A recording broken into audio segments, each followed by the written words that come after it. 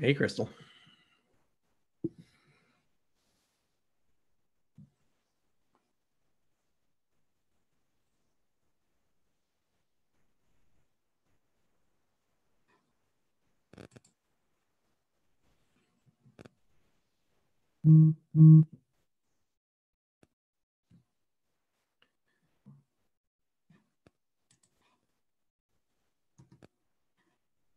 Well, where's everybody at?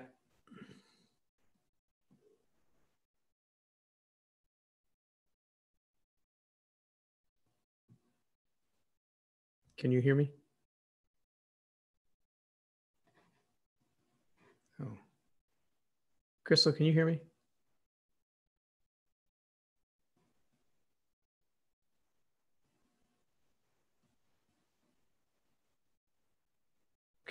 Can you hear me?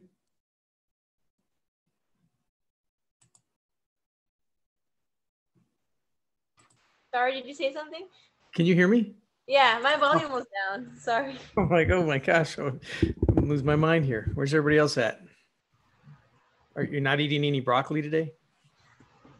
No, I ate already. Oh, this time change is weird, huh? Yeah, it gets so dark too soon. Did you vote? I did like 2 hours ago. Good for you. Good for you. I'm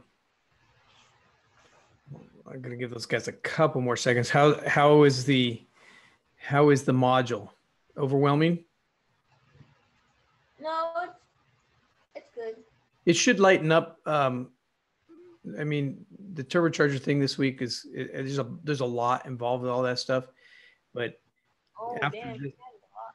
after this week, it should lighten up quite a bit.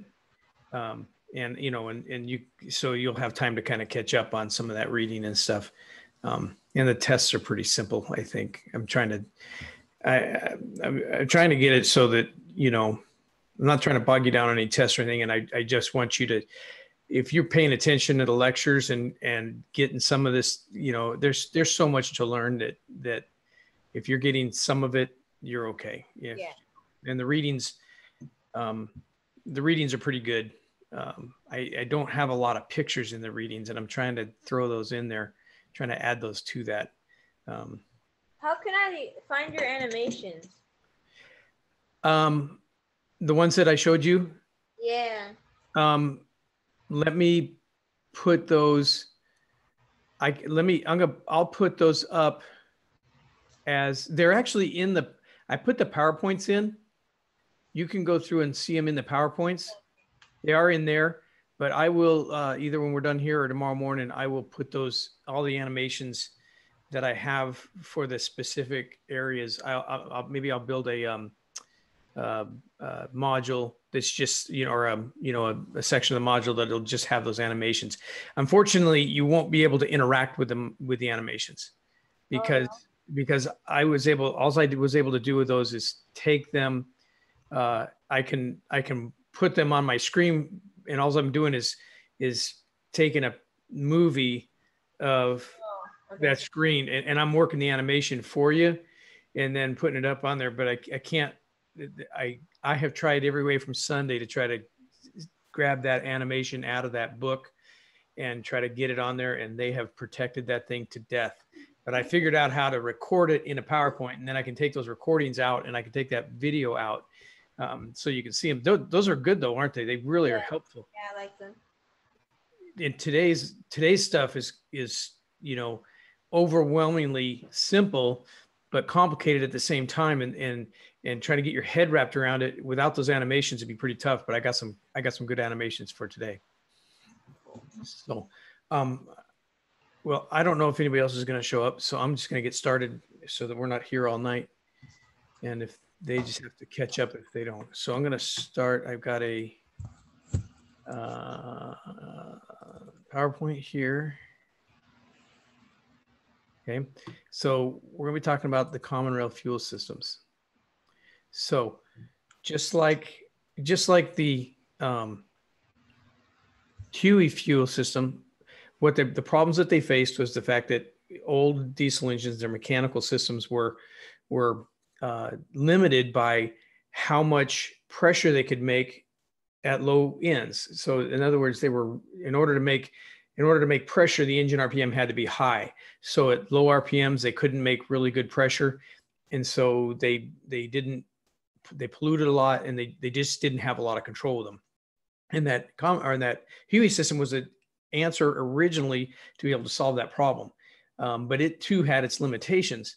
But this common rail system is like by far the coolest fuel system, and simple, super simple in its construction and everything. Yet its abilities are really crazy. So the purpose of it and the whole fundamentals of it is to supply fuel at injection pressure. In other words, at those really high pressures at any speed. Okay. And that's what we're looking for. And that's what the HUE system was able to do, was to deliver high pressures at any speed. And that's what we're going to do with this. We can put, we can make at idle pert near almost 30,000 PSI of fuel pressure and be able to inject that into the cylinder. So that's kind of the key to this whole thing. The injector pumps the high pressure pumps are always driven from the engine, usually gear driven. I think there's one that's chain driven on our 3.2, and I'm going to pretty much stick to our 6.4, our 3.2, our 6.7, and to a lesser extent, our 3-liter uses it. But I'll be honest with you, we have so little problems with it. I have very little experience with it, other than the fact that its system is very much like the 6.7. So it's, but the 6.4, the 3.2, and the 6.7 are three kind of different systems, but they're all three common rail systems. Are you taking notes? Should I? Well, I mean, I don't know if you do or not. Sometimes I do, yeah. Do you have a pencil and paper right now? Yeah. Okay. Write these things down. We're going to talk about the high pressure pump, pressure control valves, volume control valves, piezoelectric injectors, a couple of different ones, and then hydraulically balanced nozzles. Okay. As I give you those, if we talk about them, I need you to check them off. I don't want to, if I skip something or miss something, I want you to, those are the things that you need to understand. There's so much to understand about this that I could bog you down for the next week just yapping at you. But I want you to just have a clue as to how these things operate and what's going on with them. But before I get started, I'm going to turn a fan on because it's like 900 degrees in here. Hang on a second.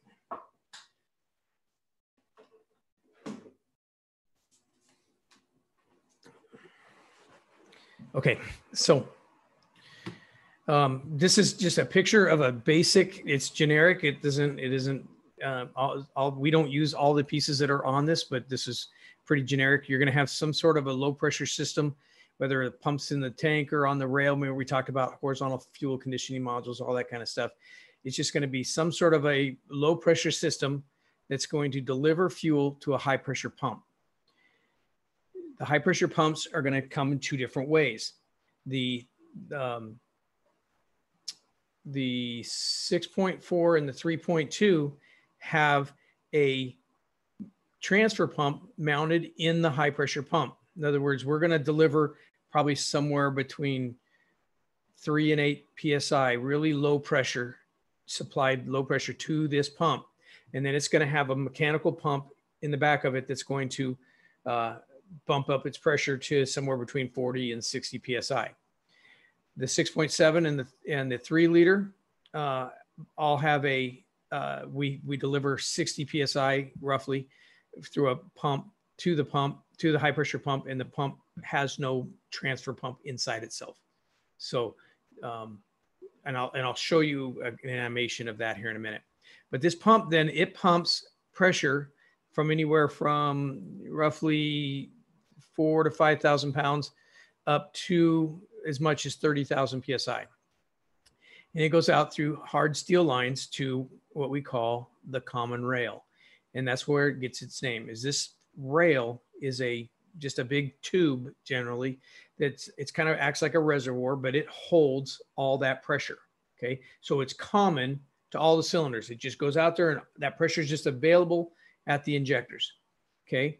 And then because that fuel is available at the injector, we're going to just turn on and off that injector and run the cylinders. Okay. That's a description of how this system operates in its simplest form. How it does it though is a lot more complicated and kind of interesting. And all it's going to be computer controlled and all of that. So the system is so much more precise than the HUI system that it's not even in comparison. The old, if we went back to old injector pumps and stuff like that, they metered fuel pretty accurately for what they were. And then we went to the HUI 1 or the A and B HUIs, and those things, they metered fuel what they did. But then we went to that digital one with the 2 solenoids on it, and that thing, that we could do pilot injection and multiple events, but it was still pretty sloppy because they were using magnets to magnetic fields to try to move that metering valve or the spool valve. But in these, we can super precisely, and I think I've got it in here, we can precisely inject fuel up to what it says here, up to 9 events. And I think that there's one injector that actually does 10 events. Okay. When we say 10 events, that's firing 10 times within a millisecond. Okay. A millisecond is 0.001 of a second. Okay. And those events, of those 10 events, they take as much as 500 microseconds, which is 0.0005. That's how fast those events take place. And we can, and they're doing it super accurately with this, with these piezoelectric injectors.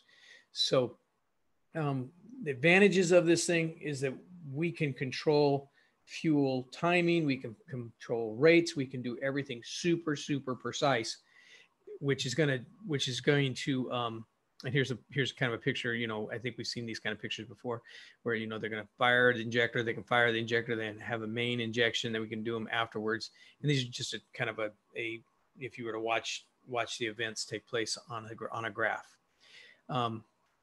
But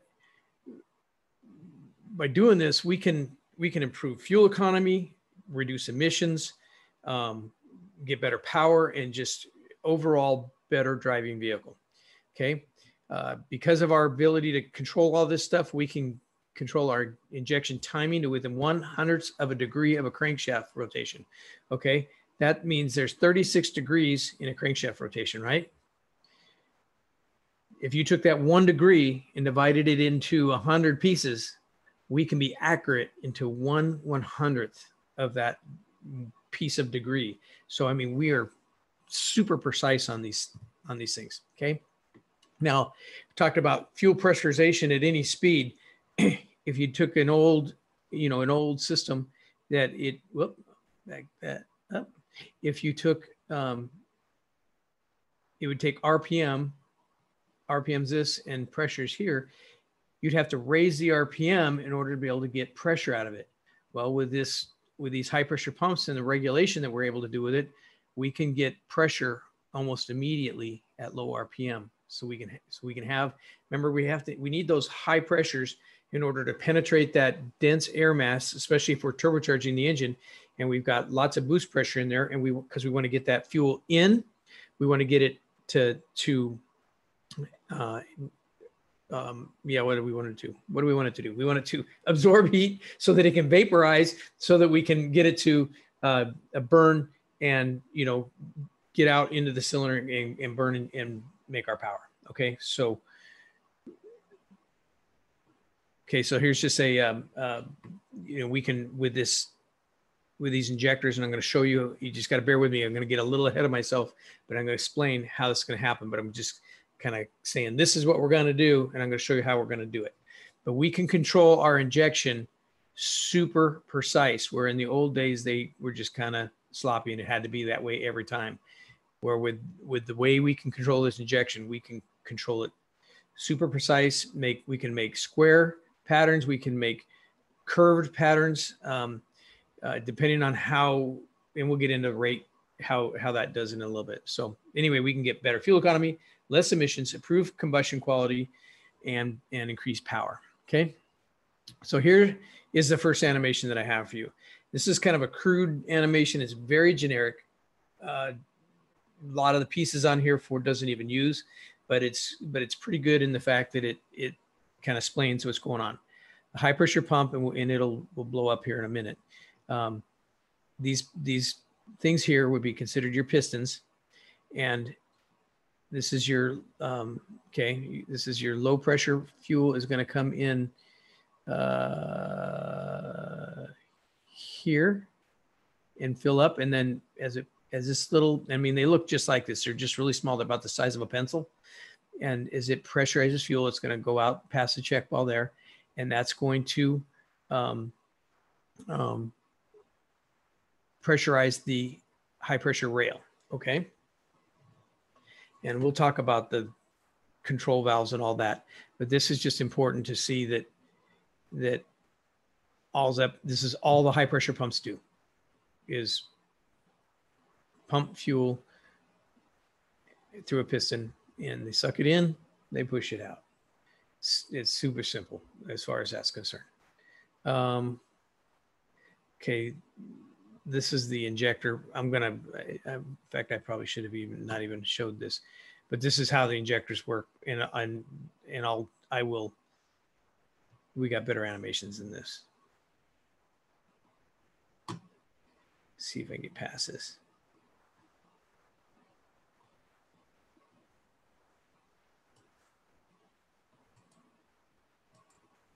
Okay, let me just stop that. So as the high pressure system as it pressurizes fuel, pushes it out into the common rail. Okay, then the common rail fuel is available to the injector, and then the injector puts it in the cylinder. It is by far the most simple system that's out there. I mean, it's not overly complicated by any stretch of the imagination. So I hope this animation, it doesn't, because it's really busy. Does it make sense what's happening there? Yeah, the pump's pumping the pressure is available to the injector, and then the injector's putting it in the cylinder. Okay, so we're going to shift gears here. We're going to talk about the injectors, and they're called servo-hydraulic control, and we're going to talk about we're going to talk generically about the injectors. We're going to talk generically about hydraulically balanced nozzles. And then from there, we're going to go and kind of get specific into a couple of Ford injectors that we use. Okay. But we're going to use hydraulic forces to open and close our nozzle. Okay. And so it gives us the ability to work way faster than relying on, the old, like the Hueys that had magnets, solenoids that they magnetized and then open and close and stuff like that. Because we're going to use hydraulic forces, they can be controlled super, super fast. And so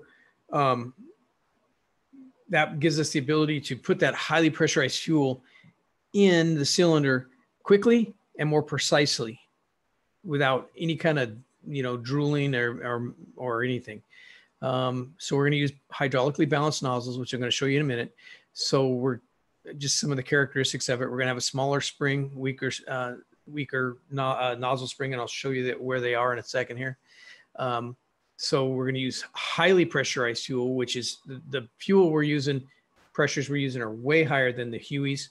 I think the Hueys were 21,000 PSI, and we're using 26 and 30,000 PSI, depending on, what's going on.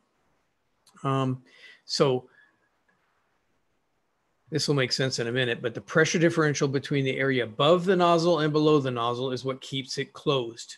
Okay. And that's what's going to cause this thing to be hydraulically balanced. And the pressure change of the hydraulic pressure tipping point classifies the CR nozzles as hydraulically balanced. That doesn't make any sense to you. Does it make any sense to you yet? Give me a second. No, what's CR? Common rail. Oh, okay. Common rail. Yeah. Okay. This is just all we're just talking. Okay, so here's some pictures of the different kinds of injectors that are out there. I think this is one out of a 6.7.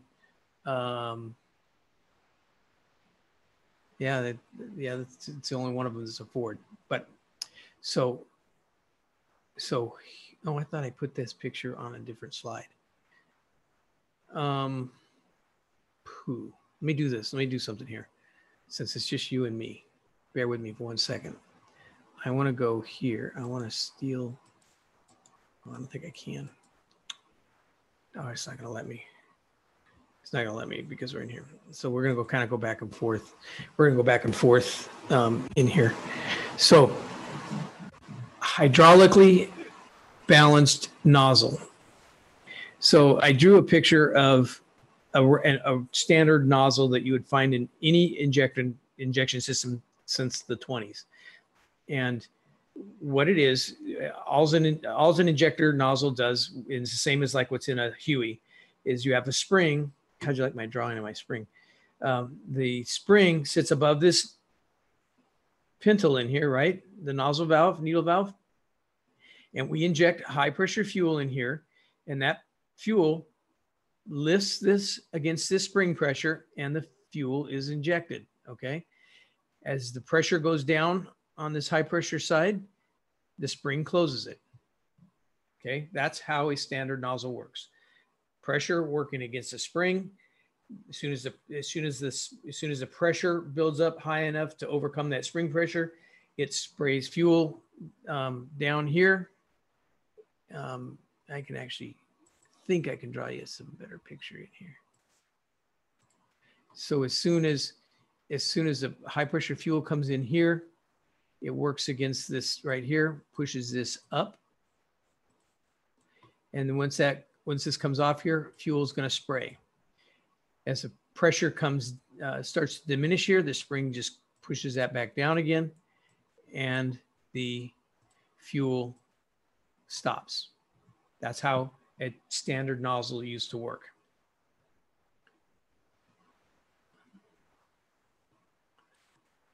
Okay, stop that. Now, this is what we call a hydraulically balanced nozzle. This spring that sits in here is very weak. When this injector's off, and the ejector's closed, see all the dark purple here? All the dark purple is high pressure fuel. So if we had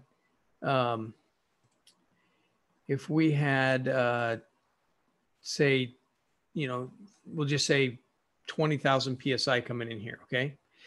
All of this is under pressure, okay? So we have an area here that up here is going to be larger than the area here. Plus you have this spring pressure right in here, right? It's a light, it's just a small spring. It's not very big at all. But because we have pressure above and below, and we have the spring, this nozzle is forced against the seat here. So it doesn't flow any fuel, right? Even though we've got 30,000 pounds or 20,000 pounds of fuel available here, and it's trying to push up against this, but this pressure up here is pushing down on it. So what we're going to do to open this thing, and we'll talk about how we move this valve in a minute, but we're going to open this valve, and it's going to offset this little area here is going to open, and it's going to dump this pressure that's all caught up in here. It's all going to rush out and go out the return fuel. And now there's less pressure above than below. And it's going to cause this needle valve to come off its seat and inject the fuel. All we have to do to stop that is turn this off. It shuts this off. And once that's shut off, give me an eraser. Come on, where's my eraser? Okay. You'll notice you'll notice a little guy right here. See that little orifice thing that's sitting there? Can you see that? Okay. That is connected. The fuel is actually coming into, it's coming into the injector right there, or into the top of the injector right there. But it is an orifice in there that is small enough to where when this opens up and dumps, fuel can't get in there fast enough to replace it until it's closed. So it's always got fuel coming in against it. But as soon as we drop that mushroom valve right there, boom, that pressure builds back up and it shuts the injector right off. So it's what they call a hydraulically balanced nozzle. Pressure above, pressure below it keeps it closed. Does that make sense? Yes. Okay. Now, that's a simple part of this, because now we're going to, now how they make that work is a lot more fun here too. Well, I guess I better go in and erase those.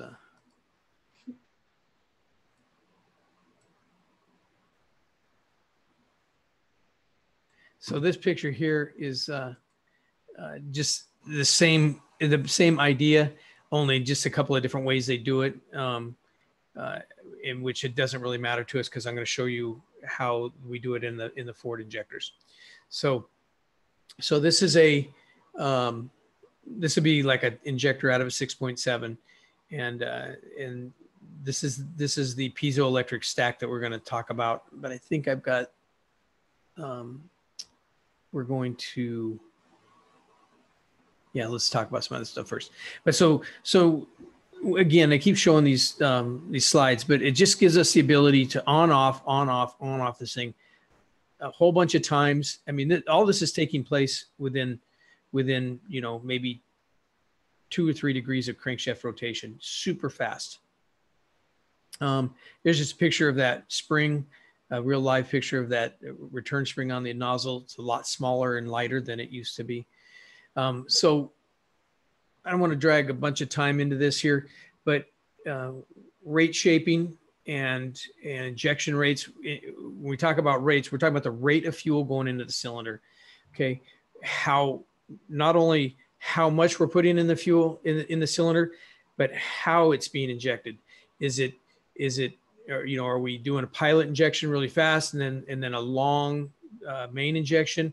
Is it ramped? Is it a triangle shape? All these different angles in which they can, degrees of which it injects can affect how it's, making emissions, how much making power and everything like that. So we can change, we can ramp it, we can do a lot of all these different things with how they can control that injector.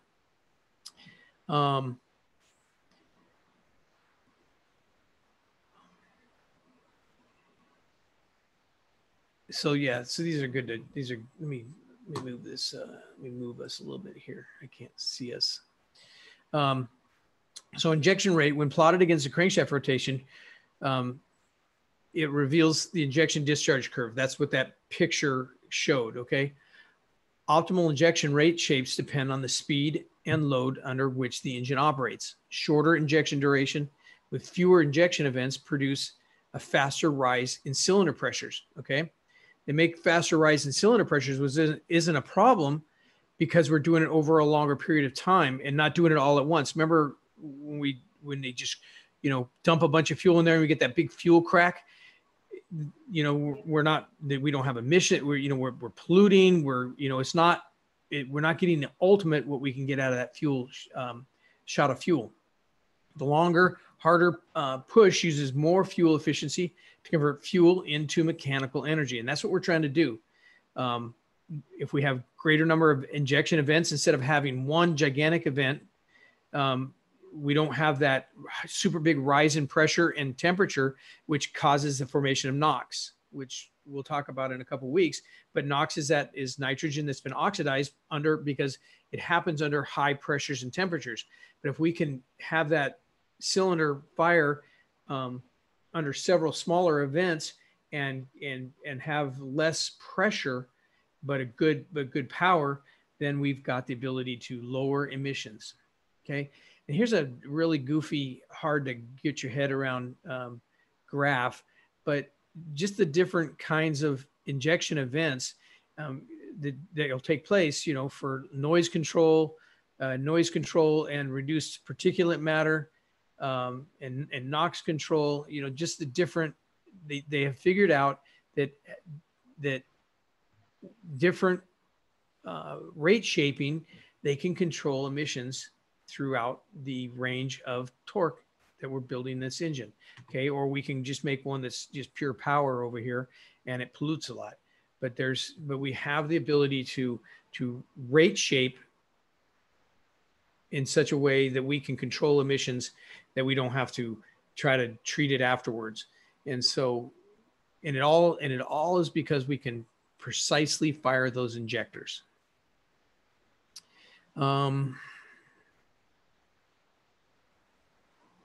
Yeah, here's an interesting ramped rate injects small amounts of fuel near top dead center. Square injection rates inject fuel quickly at high volumes near top dead center. And then a triangle rate provides the best fuel economy during low torque demand. And so you've got, you know, they can do all these things to, you know, all within a split second, and watch that fuel and watch that cylinder fire at better, you know, under better circumstances to make it more efficient and cleaner burning.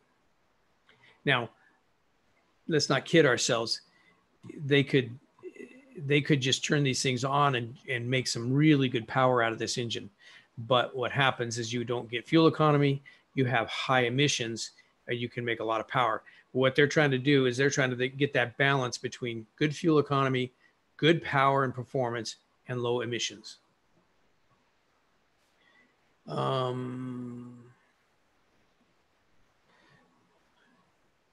So this is not important. It's only important to the next slide. Optimal injection rate shape is determined by using model predictive control. In other words, the computer has all these algorithms inside itself to know exactly how to fire its injectors and how to do all these things. So where that really comes down to play is what they call fault healing. Okay, engine operating strategy that compensates for emission related faults. If the engine sees, if the OBD2 system starts seeing it's got faults, it's going to go into these different modes that it's going to kind of abandon all of its algorithms that it had for all these predictive times and events, and it's going to just kind of go in to try to cure an emissions event. So it thinks it's got, you know, it thinks it's polluting in some way. It's going to completely abandon all the programs, and it's going to go into a fault mode, and it's going to try to overcome its perceived fault mode. And it's probably going to turn a check engine light on, and you're going to lose all the fuel economy and power and everything, because what it's trying to do is keep the emission levels low ultimately.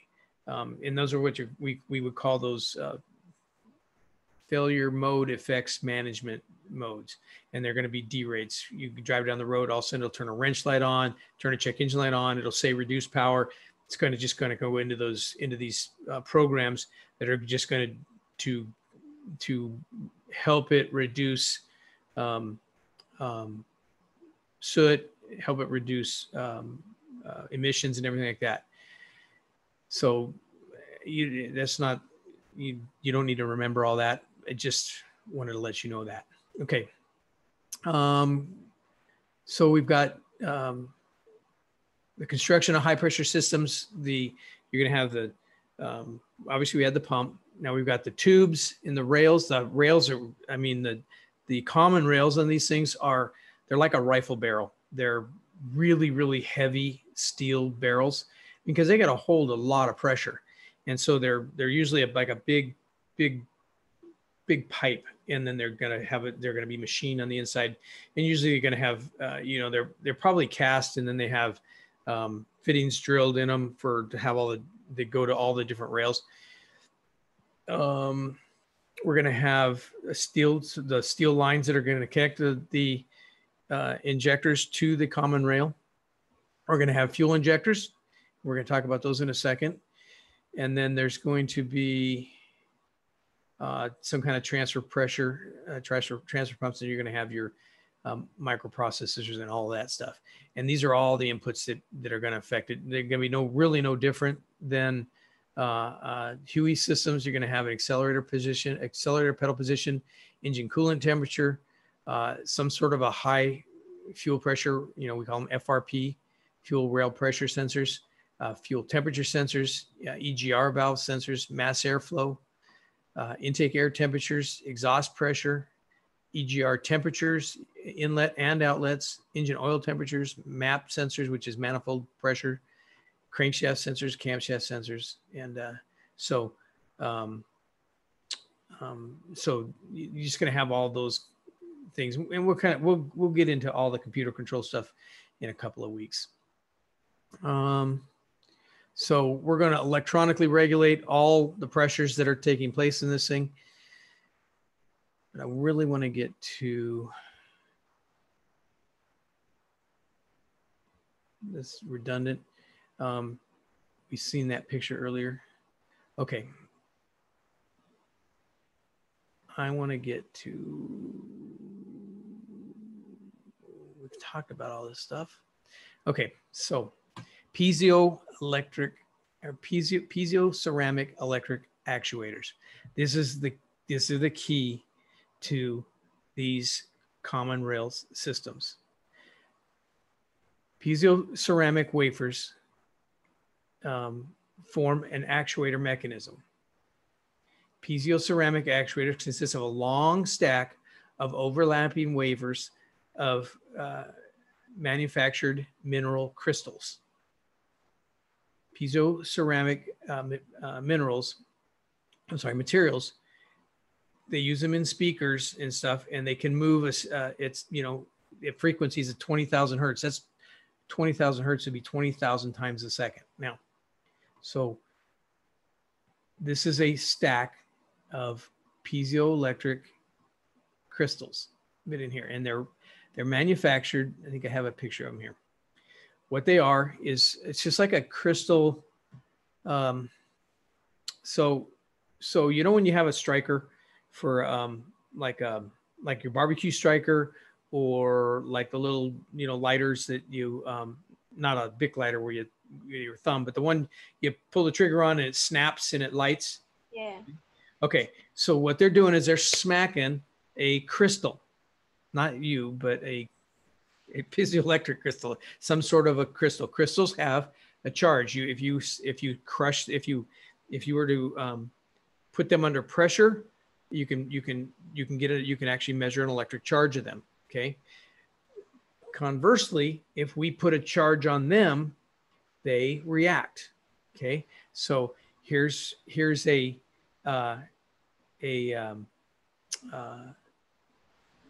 electronically neutral crystal. We're going to put a positive and negative on it, and it causes it to shrink and get long. This is a way over exaggeration. If we reverse the polarity on it, it's going to get skinny and tall. Okay. So when we have these crystals all stacked up inside here, we can put a positive charge on them, and we can make them grow. We can reverse that charge, and we can make them shrink. So we can make these happen super, super fast. So one of the things, and I don't know if it says it here on the slides, but these things, I think it's in your readings if you were to read it, but they're nothing but manufactured crystals. They're just little wafers that are in there, and they're all stacked up against each other. And so they're going to move like 40 microns, not very big at all. So they stack a whole bunch of them together, and then as they grow, they're going to, it makes them grow further. But they'll also going to do something else with them because they, over time, they're rubbing against each other constantly as they grow and shrink and grow and shrink, and they wear out, or they kind of grind against each other. So they'll actually put a lot more in there than they really need to give it more longevity. But what happens here is, as we change the size of this crystal stack in here, it's going to move. It's going to grow, and this particular one is going to push down against this little mushroom valve in here, or it's going to lift it up. One or the other. So you have that. That's how remember I said, remember in that hydraulically balanced injector, we're opening and closing that valve. That's how we're doing it.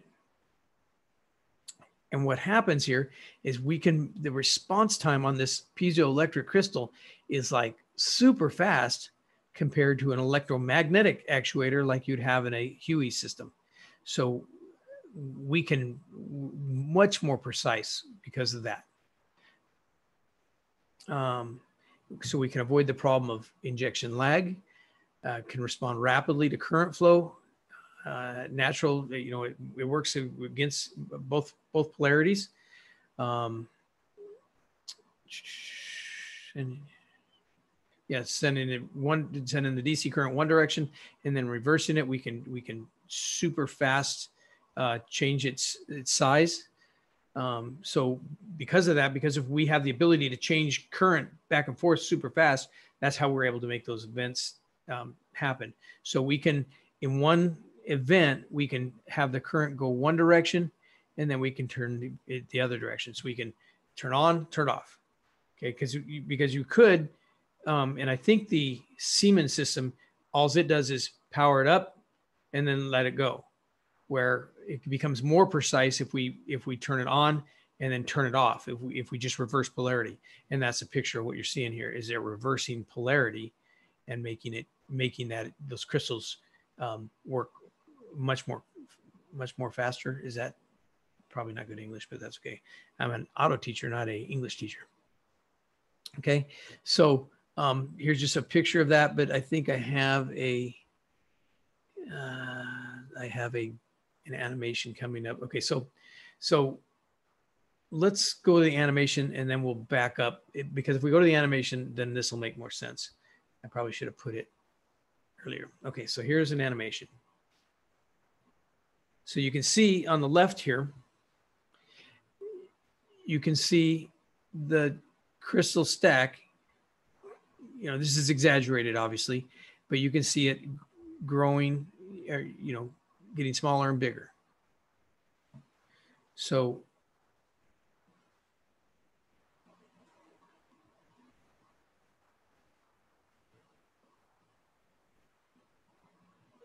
I think I'm going to see if you can watch this. See this purple part in here, as we make that grow, it opens this valve right there and it dumps the fuel. And as it closes, it builds the fuel. Once it dumps it, okay, now it dumps it, then it injects the fuel. And then as it closes the valve and the fuel rushes back in, it shuts.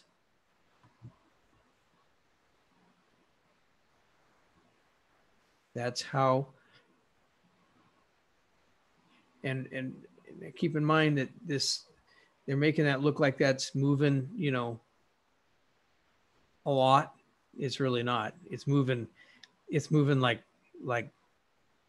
less than a thousandth of an inch. I mean, it's really small. Does that make sense? You want to see that animation again? Sure. Okay.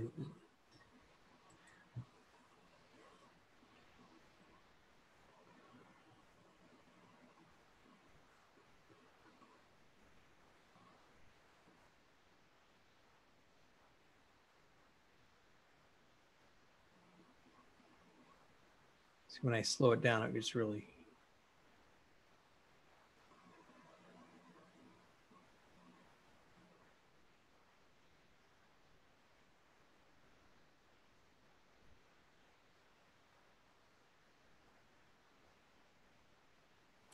See, in this inlet restrictor, this is where that fuel's coming in right here. And that restrictor is what causes the pressure differential in there when it dumps, and it opens right there and it dumps that pressure. Fuel's still trying to get in there, but it can't because of the control valve here is bigger. This valve here is bigger than this restrictor, and so the pressure just runs right on out. So what causes the stacked crystals to extend? Electricity. Oh, okay. We're sending a DC current. And I don't know. I know that some of them are using a high voltage. I don't honestly know. I don't think that Fords are high. I think Fords are just a regular standard 12 volts. But I you know what? I have to find that out.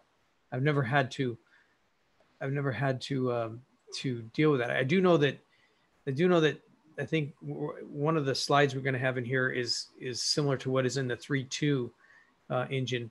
And they're telling you to use big rubber gloves and everything when you're working on it. And Ford has never told us we had to do that on these things. So I would assume we're just using a 12 volt DC, but I could be wrong. But also they're doing, they have an electric, there's an electrical connector here. And also the computer's just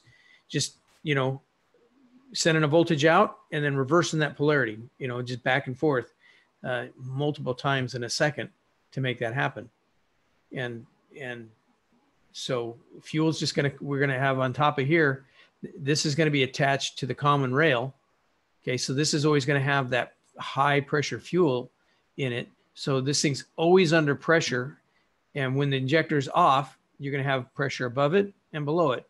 But only thing we're doing is using hydraulic pressure. We're just going to open that up, dump it, and we're just letting the hydraulics do all the work.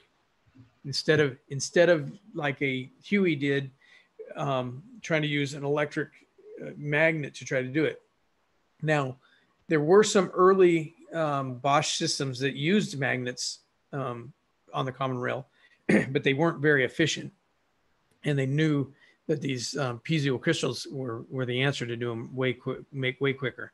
So we're using piezoelectric stacks on all our common rail systems. We introduced them in the 6.4, which we'll see some slides on that. And then, but the 3.2, the 3 liter, and the 6.7 all use a big, and they look just like this big, long injectors with a stack of crystals. I've never actually taken them apart. I've never seen one in real life.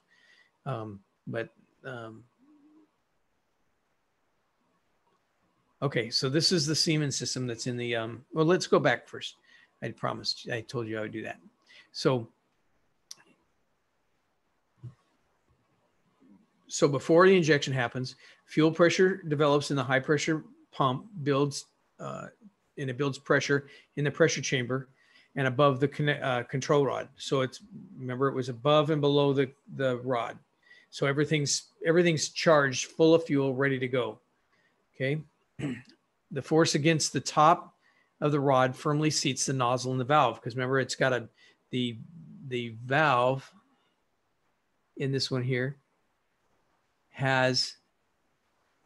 there's more surface area, because right here it's only pushing up right here.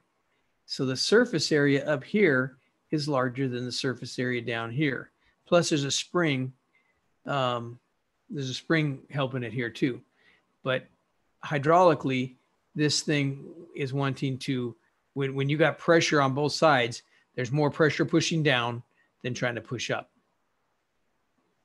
So when this thing's just sitting there idle, nothing's happening, that thing's pushed down and seated. So at the beginning of injection, the PCM sends out electricity to those stack of crystals, and then of course it says here magnetic force, but those crystals move that port or that drain orifice, and it allows fuel, that high pressure fuel above the injector, above the nozzle, to vent off. Okay, the pressure above the control rod drops, pressure below the nozzle forces the nozzle up off its seat, and injection begins.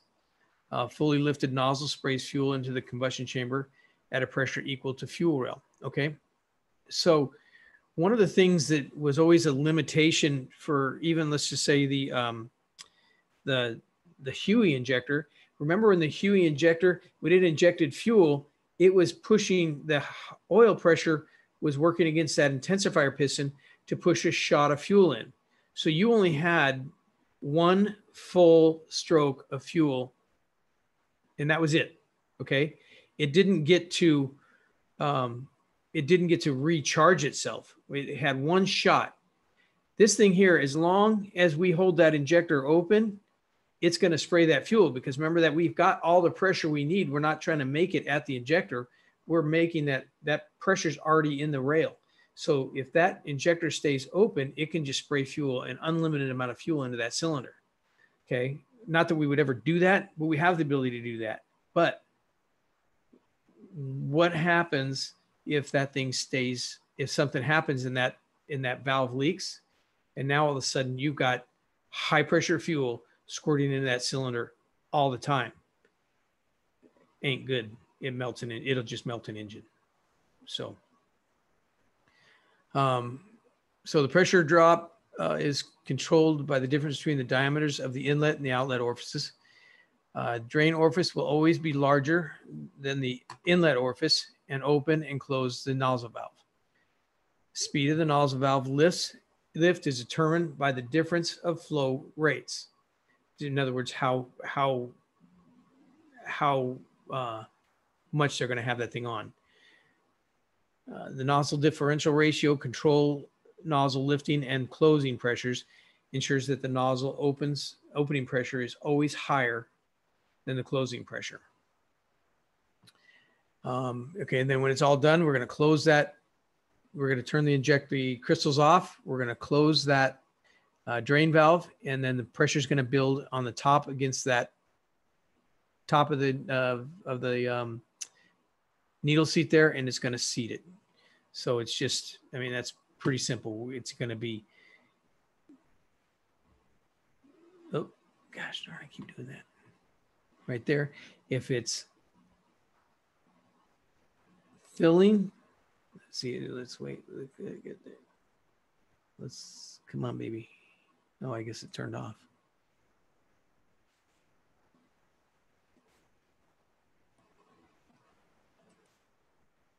So when it's, okay, when it's off, it's filling. And then when it's on, it's spraying. Okay. That makes sense? I don't want to belabor it to death. Okay. So this is the Siemens injector. It's, for all intents and purposes, very much the same. However, some of the differences are going to be, the other one, the return fuel escaped through a thing up in the top and had a return rail here. The Siemens has a return drain port in the side here, and it goes through a rail cross drilled in the cylinder head. This one, instead of, it uses the piezo stack is way up in the top up here, and it uses a big long control rod inside the injector rather than having it all down at the bottom. But its concept is exactly the same. Fuel pressure is the same. It's going to come in two different ports here, though. It's going to come down into here. It's going to be that high pressure fuel down here. It's going to work against this. However, we have the fuel pressure up here and the spring's down here working against it, and it's going to keep it seated until we open this valve, vent this off, and then it's going to do the exact same thing as the other, just a little bit differently. We don't need to belabor that, but you can see the valving on here. Here's your little orifice to keep it from, is your pressure differential. and it just has a mushroom valve right in here that just opens and closes and dumps that pressure. And I do have a cool animation for this. This is, so there's the animation for this one. Does exactly the same thing, just does it a little bit differently.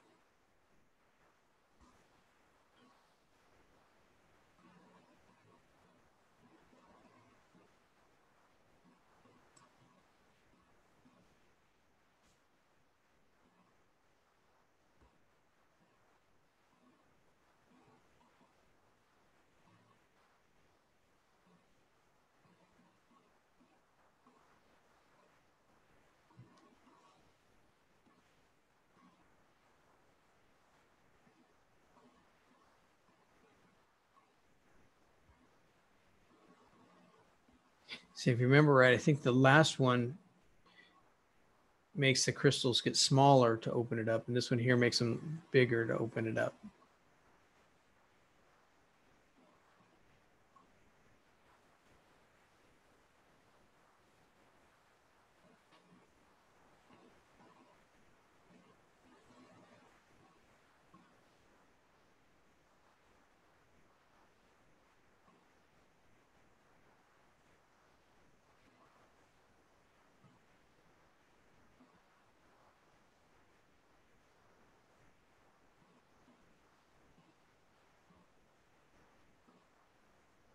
Make sense? Yes. But for all intents and purposes, they're doing the same. They're all doing the same thing. They're just doing it maybe a little bit differently. But all they're doing is messing with that balanced nozzle to be able to control that fuel super quick.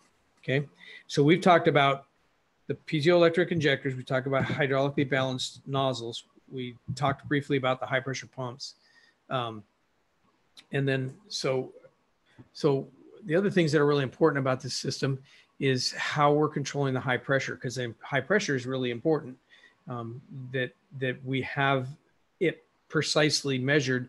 If we have the precision in the high pressure fuel, then we can inject it properly.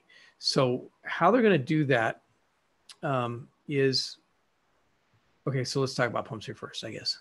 I got ahead of myself. So the pumps are nothing more than, I don't have there we go. There's a really good picture of a pump. These are just pumps. They have a gear drive in here, and they have pistons inside here, just like we showed you on that animation. They're about the size of a pencil. They don't build a lot of volume because they don't need a lot of volume. We just want a lot of pressure. And they're about the size of a pencil, and they just work against a spring. And the 6.4 uses a 3-cylinder pump. The 3.2 uses a 3-cylinder pump. The 6.7 and the 3-liter both use a 2-piston pump, very similar to this one here on the right. And they have a fuel volume control valve, which we're going to talk about here in a minute. And they just continually pump fuel. That's all they do, pump fuel. The regulators determine what the pressure is going to be, but as that engine's turning, those things are pumping fuel, and they're just going to pump all day long. So we're going to use valving to control how this thing works. And we're going to talk about the 3.2 system first. Have you taken the fuel course? Did you take the fuel course for the web base yet? Okay. So the 3.2 and the 6.4 have normally closed volume control valves. They all have, and the 3.2 only has one valve. The 6.4 and the 6.7 use normally open pressure control valves. So when I say, what? I have finished it. You did? Okay. So you remember that when I said that, that's one of the slides in there that tells you that. Yeah. Okay. So the volume control valve on the 3.2 controls all the pressure and everything in that engine. And how they're doing it is they're just changing how much fuel can go into the pump to make pressure. So as it tries to make pressure, if it's too high, it starts dumping the pressure out. If it goes down, it closes off and makes more pressure. So that's how the 3.2 operates. And that's how it makes its pressure. In other words, it doesn't dump any of its pressure back into the system like a pressure control valve, which we'll talk about in a second here. So how it does it, I think I even have an animation here. Yeah, I got another animation. So it's either gonna, if we don't want any pressure, we're gonna shut it off. If we want to open it up, we're gonna put pressure, or I guess it's working backwards, what I'm talking about here. Pressure is going to, wait a minute, is this thing backwards? Okay, it's normally closed. If we want it, we're gonna turn it off, and we're gonna get more pressure to the pump.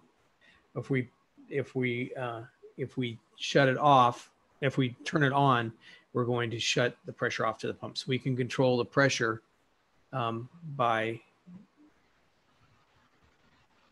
turning on and off this volume control valve. You can see it when I move the valve up there, how much further it's on.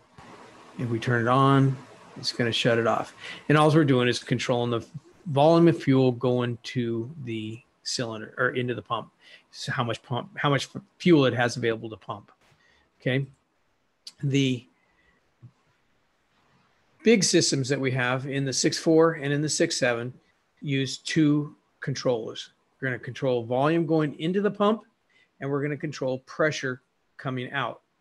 So the reason we're going to control volume going in is because one of the problems that we have in the diesel engines, modern diesel engines, is that diesel engines have always had a lot of fuel come to them, and then they use what they need, and then they send back to the rest of it back to the tank. Well, the stuff going back to the tank has a couple of problems. It's heated, okay, because it went through, it got pumped, went through the engine, and it collected a whole bunch of heat.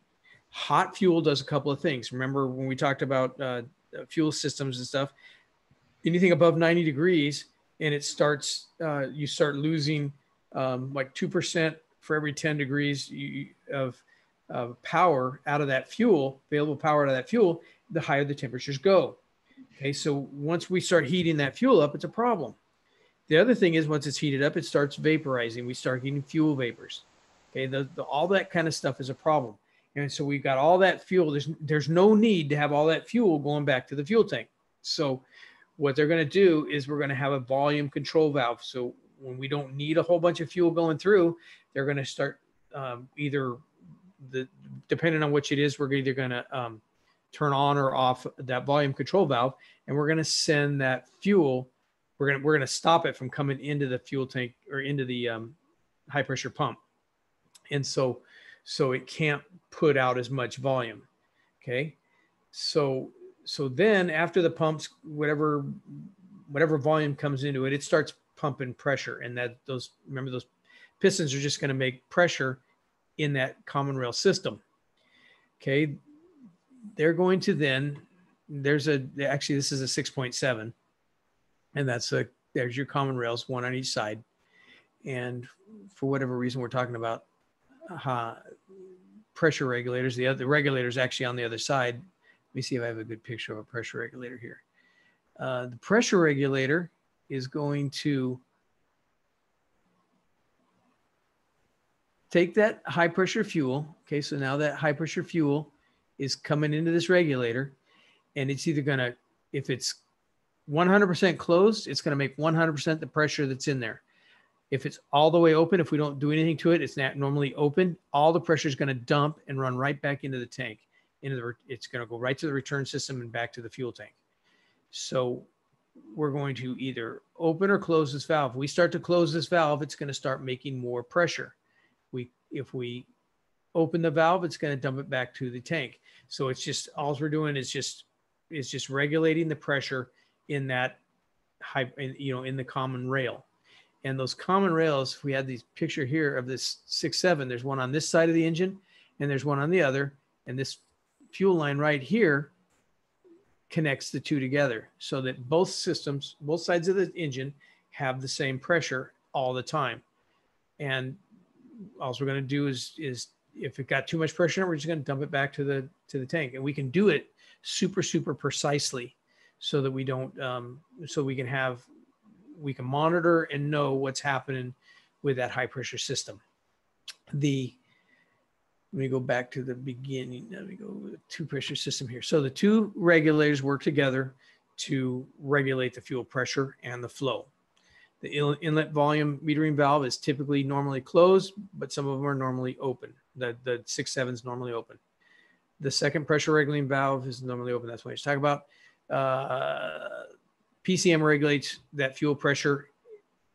It uses a fuel pressure regulator and it uses a fuel rail pressure sensor, and it just senses it and just works back and forth. It's kind of a closed loop system to make sure that it monitors and regulates that fuel pressure.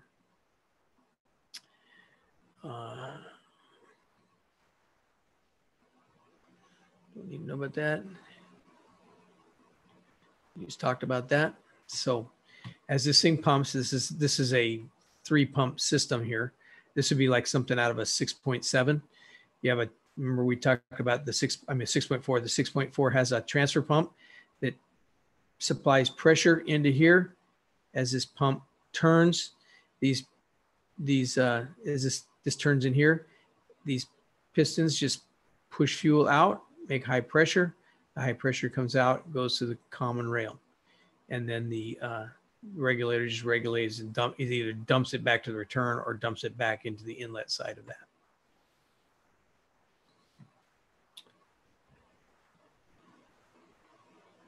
So I want to not belabor this. I want to just let me look through this, make sure there's nothing else. So I want to know from you,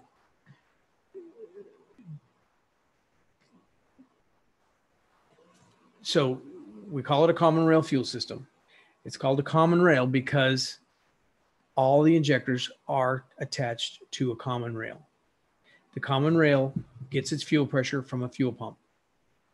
The fuel pump pressures are regulated by the computer by a pressure regulator and a pressure control valve. Okay. The volume control valve controls the amount of volume coming into the pump and regulates how much fuel's available there so that we're not putting so much fuel out and having to put a bunch back to the tank.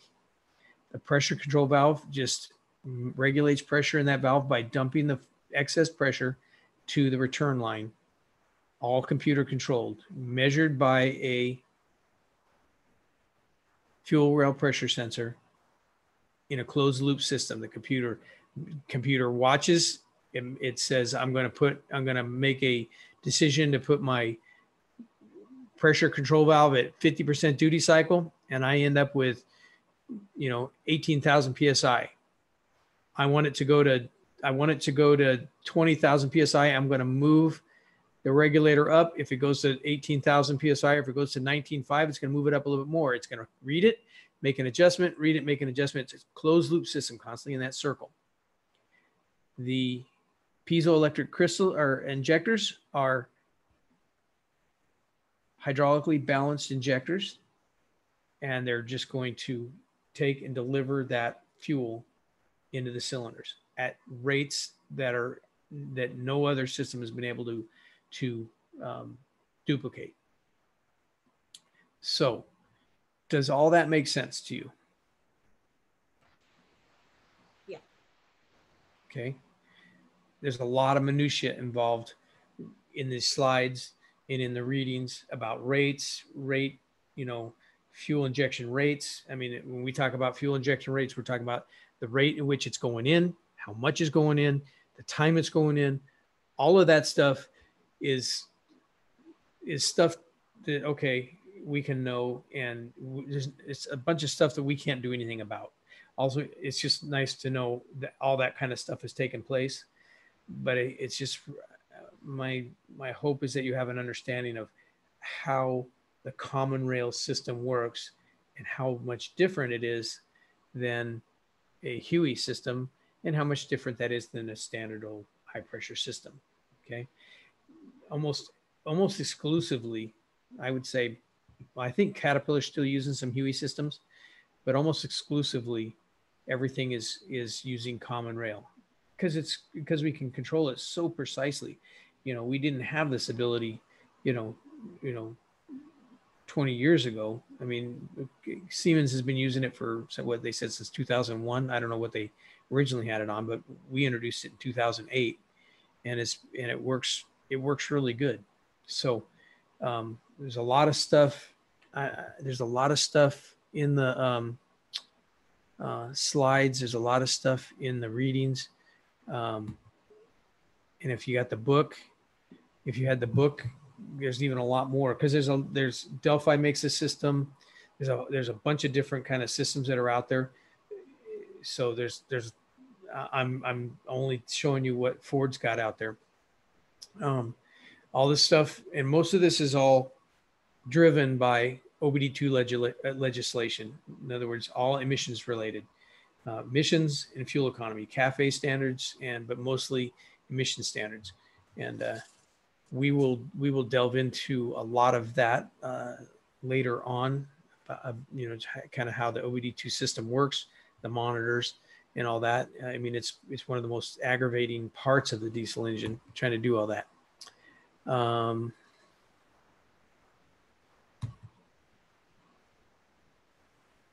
This is just all. So we're gonna get out of here early. You okay with that? Yeah. I think you got everything. You got everything that I wanted you to know, and so let's go through the summary real quick, just to make sure we didn't miss something that you need to know. Common rail fuel injectors is the latest high pressure injection system used in the majority of current diesel engines. The basic concept of CR injection is to supply fuel at injection pressure to a fuel nozzle that electronically controls the injection event. Okay, that's different than a regular unit injector that made the injection pressure itself for the event. This system supplies the pressure, the injector controls the event. Diesel fuel injection systems that rely on only engine-driven camshafts to pressurize fuel cannot meet legislative emission targets. That's why they came up with this, because old systems couldn't do it. Modern common rail fuel systems refer to a classification of high pressure fuel injection systems in which fuel is pressurized independently of engine speed. That's important to understand. This means that regardless of engine rotational speed and load, fuel injection pressure is matched to optimal values required for most efficient combustion, lowest emissions, and superior fuel economy. Enormous technical and manufacturing accomplishments have enabled CR systems not only to meet rigid emissions requirements, but to combine to secure a place for diesel technology in the future. Yeah, I don't think it's going away anytime soon. It'll probably just get better. CR systems are capable of multiple ejection events during one combustion cycle. I think that's the system here said 9, but I know that there are systems out there that do 10. The biggest advantage CR injection offers is injection rate shaping capabilities, making substantial reductions in exhaust emissions. Fuel consumption without hurting performance, requires changing the shape of the injection discharge curve during the injection event. In other words, we saw on those charts how, whether they're triangles, round, square, all those different things affect how that cylinder fires, and it ultimately affects fuel economy, emissions, and power. Using separate modular components in a CR system means that the fuel system can be easily adapted to different types of engines. The fuel system, generally referred to today as a CR injection, is more precisely termed high pressure accumulator rail or high pressure common rail. combined with operational features of the unique CR fuel injector, the most flexible rate shape of injection events is possible with those systems. Yeah, some of the early systems, and there may be even some out there still today, that use high pressure, they're using a high pressure common rail, but they don't necessarily need to use the piezoelectric injectors. They have some that are just, they just use a solenoid to do it. However, the piezoelectric's much quicker, and it allows us to have many more events during and more controlled rate events. High pressure fuel pumps developed a pressure required for injection under all engine operating conditions, including for quick starting the engine.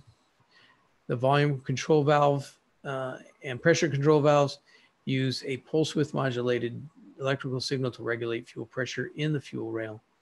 The high pressure pump is driven at 1/2 engine speed. I don't think I talked about that. It's driven at camshaft speed, so it's 1/2 of engine speed, and coupled to the engine through a gear drive mechanism to minimize parasitic loss.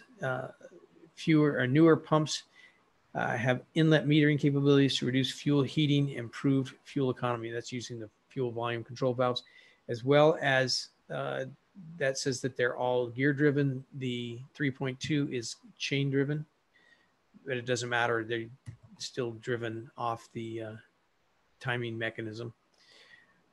The fuel rail is a thick-walled reservoir of highly pressurized fuel used to supply fuel to the injectors. It is continuously filled with pressurized fuel supplied by the high-pressure fuel pump. Not only can the fuel rail store pressurized fuel, but it also provides some dampening action for the pulsations of the pump. Let me just say that I made a statement that said that if an injector were to stay open, it could inject fuel independently of the injector itself. In other words, the injector could, if the injector stayed open, the fuel pressure would be available there to run the injector or to spray into the cylinder. That is true to the extent that the injector does not produce the fuel pressure. The fuel pressure is produced by the pump in the common rail. However, one of the things we talked about is the fact that the pistons inside the high pressure pump are smaller than this pin. Okay, this pin's a little bit bigger than a pencil, and they're about the size of a pencil. So they don't put out very much volume. They put out a lot of pressure, but not very much volume. And what happens, I've seen it actually a couple of times, is that you'll have on the injector nozzle tip. Let me get a picture of an injector in here again. On the injector nozzle tip in here. So this nozzle tip goes down into the cylinder, okay? I've seen more than once, for whatever reason, this metal on the side here erode and it leaks. It causes this high pressure fuel to leak out in here, okay? Now I've had them leak and they just kind of run a little bit bad, but I've had them leak bad enough where if this, because remember, this is directly connected to the common rail, okay? All this is directly connected to the common rail. So if this thing has a leak and is just running fuel out of it, it creates enough leak path in here that engine won't run. It can't make enough pressure. It can't make enough volume to overcome the leak. If you crack like one of the injector lines, if you left an injector line loose and tried to start the car, it will not start because it can't overcome that leak. So I didn't mean to mislead you and to think that the system had this gigantic volume of fuel that would allow that to happen. The system's not that large, and a leak in the system causes a no start. And I think do you know Joaquin? You don't know Joaquin. Do you know? One of the guys is working for me. he actually put a 6.4. The injectors on a 6.4 are under the valve cover. On a 6.7, they're on the outside, but on a 6.4, they're under the valve cover. And he left. He built an engine for me, put it all together, got done, and it wouldn't run because he had one line wasn't tight, and it couldn't. If the engine would probably ran, it was running and got a leak, it probably could overcome that. But trying to crank and build enough pressure, didn't have the ability to overcome it. And all I had to do is take the valve cover off. We finally figured out where we were able to determine which side of the engine it was on. All I had to do was just tighten a line, and it started right up. So it's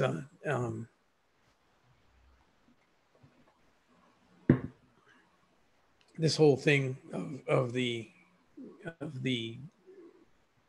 thick-walled reservoir and all of that, it's very, very sensitive to fuel leaks. If you have a leak in the system, it usually won't run. That's it. A fuel rail pressure sensor is mounted on the high pressure fuel rail and provides data to the PCM for closed loop operation. I think I've yapped at you long enough to know everything you need to know and understand about a common rail system. What you know there is what I've explained to you is more than I knew for probably 10 years of working on these things. I mean, the Ford web-based training was good, but it does not explain how that injector works. Yeah. It doesn't explain all of that stuff. Okay. And I don't know. I guess at the end of the day, you don't necessarily need to know how it works, but if you understand how something works, it's a lot to figure out. It's a lot easier to figure out why it doesn't work. Does that make sense? Yeah. So, you can. I will post this PowerPoint up, and it has those animations. But I'll also post those animations separately, so you don't have to dig through all that. If you want to reference them for anything, and all the readings that are in there, they're all going to just kind of explain all that a little bit more ad nauseum. It's up to you if you want to read them. So, okay.